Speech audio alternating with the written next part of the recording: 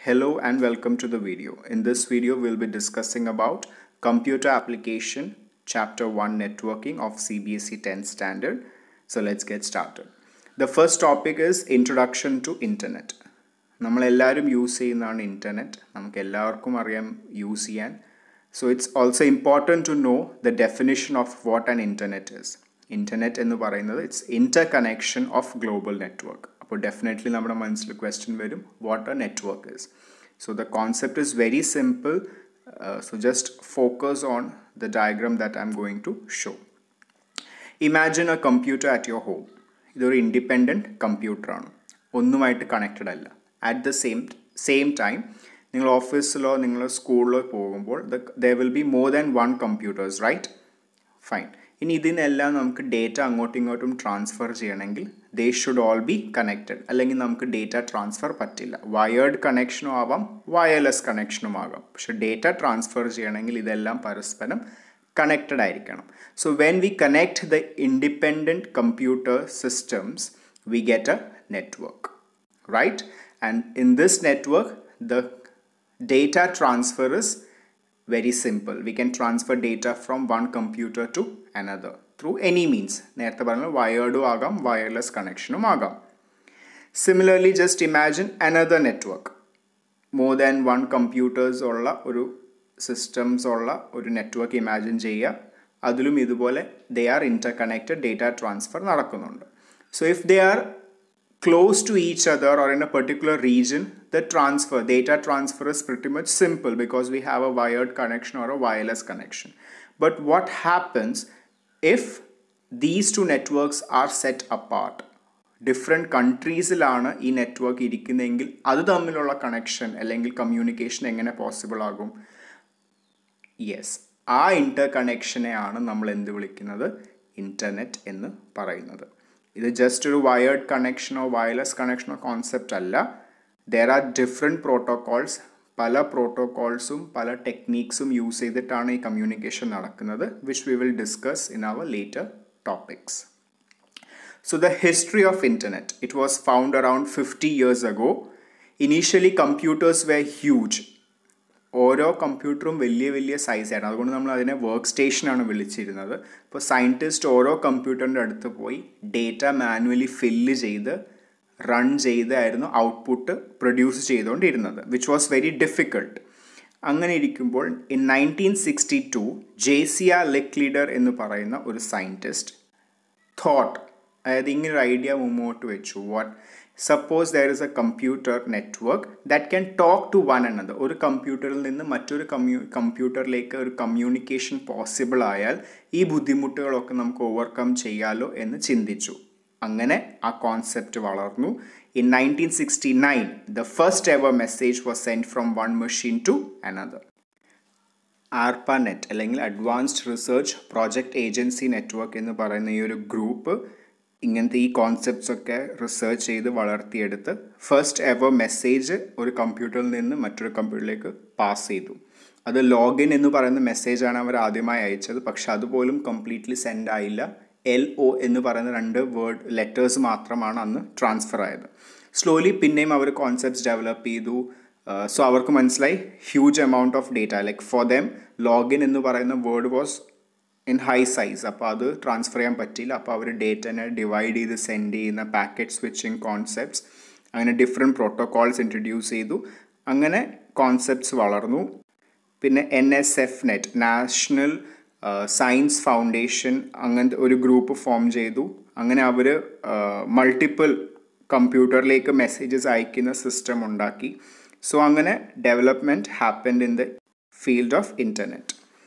So let's discuss about how communication or how the data is transferred in internet. So there are different protocols created for that. TCP ഉണ്ട്, UDP ഉണ്ട്, TCP/IP protocols ഉണ്ട്. So ഈ protocols ഒക്കെ ഉണ്ടാക്കിയത് തന്നെ കമ്മ്യൂണിക്കേഷന് വേണ്ടിയിട്ടാണ്. Because we know that for a language to be understood, when I am talking in English, when I say certain words, ഞാനിപ്പം pencil എന്ന് പറയുമ്പോൾ നിങ്ങൾക്ക് മനസ്സിലാകും what A pencil is. When I say pen, you know what the meaning of pen. പക്ഷെ ഓരോ സ്ഥലത്തും pencil എന്ന വേർഡിൻ്റെ meaning different ആണെങ്കിൽ communication നടക്കുമോ? ഇല്ല. So to communication to take place, there should be a standard. So that's why these protocol അല്ലെങ്കിൽ standards were formed. ഇപ്പോൾ ഈ പ്രോട്ടോകോൾസ് യൂസ് എന്താണെന്ന് വെച്ചാൽ, suppose there is A computer A, അവിടുന്ന് ബി എന്ന് പറയുന്ന കമ്പ്യൂട്ടറിലേക്ക് ഡേറ്റ ട്രാൻസ്ഫർ ചെയ്യണമെങ്കിൽ we use the protocol called TCP. എന്തിനാണ്? ആ ഡേറ്റനെ നമ്മൾ പാക്കറ്റ്സ് ആയിട്ട് ഡിവൈഡ് ചെയ്യാനും സെൻഡ് ചെയ്യാനും എന്നിട്ട് ഡെസ്റ്റിനേഷനിൽ എത്തിക്കഴിയുമ്പോൾ ആ പാക്കറ്റ്സിനൊക്കെ തിരിച്ച് യോജിപ്പിച്ച് ഡെസ്റ്റിനേഷനിൽ എത്തിക്കാനും വേണ്ടിയിട്ടാണ് നമ്മൾ TCP എന്ന പ്രോട്ടോകോൾ യൂസ് ചെയ്യുന്നത്. ഡേറ്റനെ സ്പ്ലിറ്റ് ചെയ്യാനും റാൻഡമായിട്ട് സെൻഡ് ചെയ്യാനും ഡെസ്റ്റിനേഷൻ എത്തിക്കഴിഞ്ഞിട്ട് അതിനെ കമ്പൈൻ ചെയ്യാനും ഓർഡറിൽ തന്നെ കമ്പൈൻ ചെയ്യാനും വേണ്ടിയിട്ടാണ് TCP എന്ന പ്രോട്ടോകോൾ നമ്മൾ യൂസ് ചെയ്യുന്നത്. So that is one purpose. അതുപോലെ കുറേ ബെനിഫിറ്റ്സ് അല്ലെങ്കിൽ ഫീച്ചേഴ്സ് ഈ പ്രോട്ടോകോൾസിനുണ്ട്. രണ്ടാമത് നമ്മൾ നോക്കുകയാണെങ്കിൽ TCP IP പ്രോട്ടോകോൾ നമ്മൾ ഡിസ്കസ് ചെയ്തു. ഇതെന്തിനു വേണ്ടിയിട്ടാണ് യൂസ് ചെയ്യുന്നത്? യെസ്, നമ്മൾ എ എന്ന് പറയുന്ന സെക്ഷനിൽ നിന്ന് നമ്മൾ ഡേറ്റ വിട്ടു, അതെവിടെ എത്തണം എന്ന് ഡിസൈഡ് ചെയ്യുന്നത് ആരാ?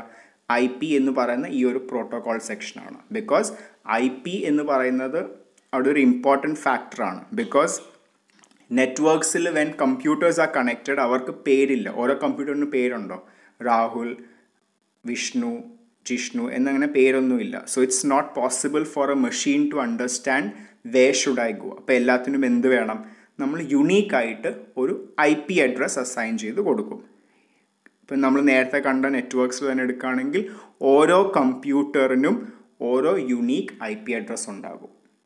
ആ IP അഡ്രസ്സിന് ഡിഫറെൻറ്റ് ക്ലാസ്സസ് ഉണ്ട്, ഡിഫറെൻറ്റ് പാറ്റേൺസ് ഉണ്ട്, which we will discuss lightly in our coming sessions. പക്ഷേ ഇത്ര മാത്രം മനസ്സിലാക്കുക, ഓരോ കമ്പ്യൂട്ടറിനും യുണീക്കായിട്ടുള്ള IP അഡ്രസ്സസ് ഉണ്ടാകും when they are connected to A network. അത് നമ്മുടെ ഫോണിന് പോലും ഉണ്ടാകും. നമ്മുടെ ഫോൺ ഓഫ് ചെയ്തിട്ടിരിക്കുകയാണെങ്കിൽ അതിന് IP ഉണ്ടാവില്ല. പക്ഷെ നിങ്ങൾ അതിനെ ഒരു ഇൻ്റർനെറ്റുമായിട്ട് കണക്ട് ചെയ്ത് കഴിയുമ്പോഴത്തേക്ക് ഓട്ടോമാറ്റിക്കലി അതിനൊരു IP അസൈൻ ആകും. അതൊരു യുണീക്ക് IP ആയിരിക്കും. സിമിലർലി നെറ്റ്വർക്കിലുള്ള എല്ലാ കമ്പ്യൂട്ടർ അല്ലെങ്കിൽ മെഷീൻസിനും ഒരു IP ഉണ്ടാകും. ആ IP എന്ന് പറയുന്നത് യുണീക്ക് ആയിരിക്കും. അപ്പോൾ ആ IP പ്രോട്ടോകോൾ വെച്ചിട്ടാണ് എയിൽ നിന്ന് സെൻഡ് ചെയ്യുന്ന ഡേറ്റ എവിടെ എത്തണമെന്ന് മനസ്സിലാക്കുന്നത്. ആ protocol will identify that particular protocol will identify to which IP address the data has to be transferred. അത് ലൊക്കേറ്റ് ചെയ്യുന്നു, ഇൻ്റർനെറ്റ് വഴി ആ ലൊക്കേഷനിൽ എത്തുന്നു. ഡെഫിനറ്റ്ലി അതിൻ്റെ ഇടയിൽ വേറെ പ്രോട്ടോകോൾസും ഉണ്ടാകും ടു ഹെൽപ്പ് ദം. നമ്മൾ ഡിസ്കസ് ചെയ്ത പോയിൻറ്റ്സ് ആണ് ഇവിടെ ആദ്യം കുറച്ച് പറഞ്ഞിരിക്കുന്നത്. Just go through it. അപ്പോൾ ഇങ്ങനെ ഇൻ്റർനെറ്റ് കോൺസെപ്റ്റ്സ് വളർന്നു. പക്ഷെ അപ്പോഴും ഇവിടെ എന്താണ്? ഡേറ്റ ട്രാൻസ്ഫർ മാത്രമായിരുന്നു അന്നത്തെ ഹൈലൈറ്റ്. ഒരു ഡേറ്റ ഈ കമ്പ്യൂട്ടറിൽ നിന്ന് അല്ലെങ്കിൽ ഒരു മെഷീനിൽ നിന്ന് വേറെ മെഷീനിലേക്ക് എത്തിക്കാവുന്നുള്ളൂ. പക്ഷേ ഡേറ്റ ഹോസ്റ്റിംഗ്, ഒരു പെർട്ടിക്കുലർ മെഷീനിൽ ഡേറ്റ എല്ലാം വെച്ചിട്ട് ബാക്കിയുള്ളവർക്ക് ജസ്റ്റ് അതിൽ നിന്ന് ഫെച്ച് ചെയ്യാനുള്ള ഓപ്ഷൻ കൊണ്ടുവന്നത് എപ്പോഴാണ്, അല്ലെങ്കിൽ ആ കോൺസെപ്റ്റ് വന്നത് എപ്പോഴാണ്? WWW എന്ന കോൺസെപ്റ്റ് വന്നതിന് ശേഷമാണ്, which is World Wide Web. It was found in 1990s by Tim Berners-Lee in the CERN Institute. CERN Instituteൽ Tim Berners-Lee എന്ന് പറയുന്ന ഒരു സയൻറ്റിസ്റ്റാണ് ഈ കോൺസെപ്റ്റ് കൊണ്ടുവന്നത്. ഇത് കാരണം എന്താ സംഭവിക്കുന്നത് വെച്ചാൽ, നമ്മൾക്ക് ഏതൊരു യൂസറിനും ബ്രൗസർ യൂസ് ചെയ്ത് ദൂരെ ഇരിക്കുന്ന ഒരു സെർവറിൽ നിന്ന് കണ്ടന്റ് ഫെച്ച് ചെയ്ത് വ്യൂ ചെയ്യാൻ സാധിക്കും. അതിനാകെ വേണ്ടത് നമുക്കൊരു സോഫ്റ്റ്വെയർ, ഒരു ബ്രൗസറാണ്. നമുക്ക് എല്ലാവർക്കും അറിയാം, നമ്മൾ ഉപയോഗിക്കുന്ന ബ്രൗസേഴ്സ് നമുക്കറിയാം അല്ലേ? ക്രോം ഉണ്ട്, ഫയർഫോക്സ് ഉണ്ട്, സഫാരി ഉണ്ട്, അങ്ങനെ ഡിഫറെൻറ്റ് കൈൻഡ് ഓഫ് ബ്രൗസേഴ്സ് ഉണ്ട്. ആ ബ്രൗസർ സോഫ്റ്റ്വെയർ യൂസ് ചെയ്ത് നമ്മൾ വീട്ടിലിരുന്ന് നമുക്ക് ഫേസ്ബുക്ക് അല്ലേ, US-ലിരിക്കുന്ന ഫേസ്ബുക്ക് സെർവറിൽ നിന്ന് കണ്ടന്റ് ഫെച്ച് ചെയ്ത് കാണാനും കേൾക്കാനും ഒക്കെ സാധിക്കും. Thank you. Hope this video was clear for you. എന്തെങ്കിലും ഡൗട്ട് ഉണ്ടെങ്കിൽ please ask me in the comment section. അല്ലെങ്കിൽ ഏതെങ്കിലും particular topic if you want me to cover, please mention it in the comment section. ഞാനത് clarify ചെയ്യുന്നതായിരിക്കും. If you like this video, please like, share and subscribe. Thank you.